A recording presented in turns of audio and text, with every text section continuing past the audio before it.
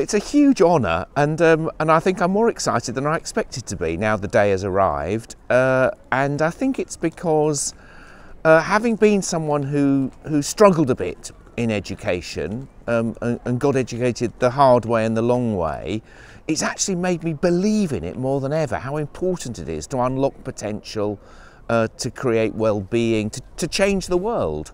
And so I'm really excited by the ethos of this university and its particular desire to open up access to education and opportunity for all people.